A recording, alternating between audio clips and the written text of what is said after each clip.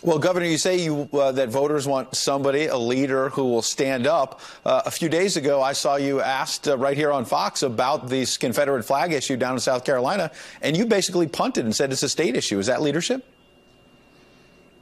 No, I didn't punt at all. I just simply said that the President of the United States has nothing to do with what flags go on Capitol grounds.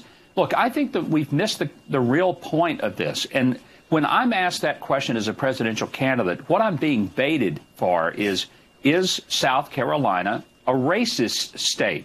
And so what I said was, Ed, if as a frequent visitor to South Carolina, I look at this objectively, you've got a female governor who is of Indian descent.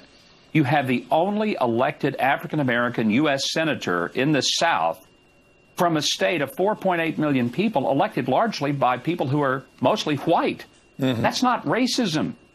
And so the flag is an important issue for South Carolina, but I don't think the President of the United States needs to be picking the symbols that fly on state capitol grounds. It wasn't a punt. I didn't squirm. I didn't vacillate on it. Fair point. But now that Republican governor has spoken out and it has said that it is an awful symbol and she wants it to come down. Do you agree with her, yes or no?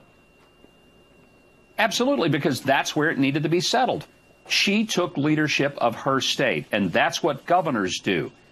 She was accompanied by the congressmen, by the senators, by the leaders of the House and Senate.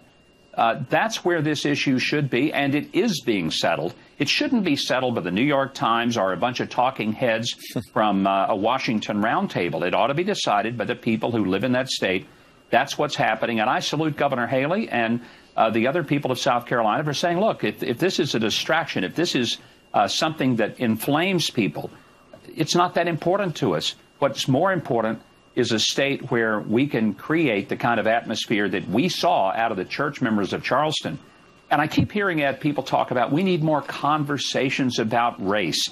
Actually, we don't need more conversations. What we need is conversions, because the reconciliation that changes people is not a racial reconciliation. It's a spiritual reconciliation when people are reconciled to God. We saw it in those church members. When I love God and I know that God created other people regardless of their color as much as he made me, I don't have a problem with racism. It's solved. And out of this awful tragedy, you are certainly right. There has been a very uplifting symbols coming out of that church and people rallying around them. Governor Mike Huckabee, thanks for joining us this morning.